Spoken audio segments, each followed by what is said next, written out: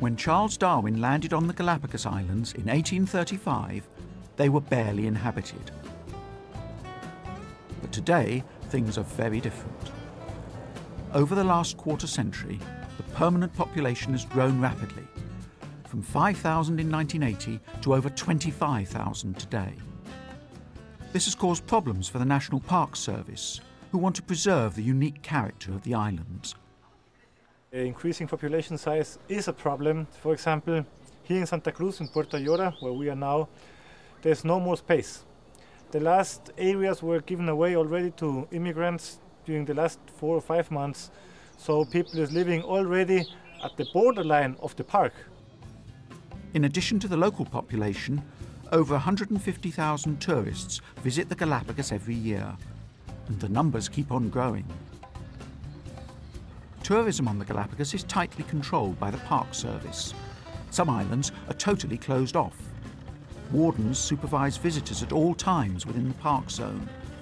But there's such interest in these islands that the tourists keep on coming. I think Galapagos should be important as a tourist area because one of the major purposes of protection in Galapagos is for conservation and for education. And it's very difficult for people to understand the problems that occur in Galapagos or in a protected area such as this if they can't actually come here and see it with their own eyes. The problem from tourism isn't so much the tourist interaction with the organisms. What is more of a concern is all the people that tourism as an ancillary activity bring to the islands. And that is of concern because the islands cannot support large numbers of people. So far, the Park Service and its supporters have managed to keep the big hotel chains and the huge cruise ships at bay. But the competing pressures of maintaining the island's unique heritage and simultaneously allowing the local population to develop economically will always require delicate handling.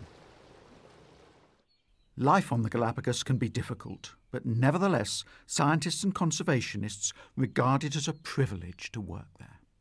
There are plenty of problems and plenty of difficult situations and plenty of frustrations, but there are also plenty of rewards and success and things you can say, well, I helped to do this. I mean, I am getting an ulcer and things like that. I'm getting sick sometimes because of the problems, but well, that's part of the job.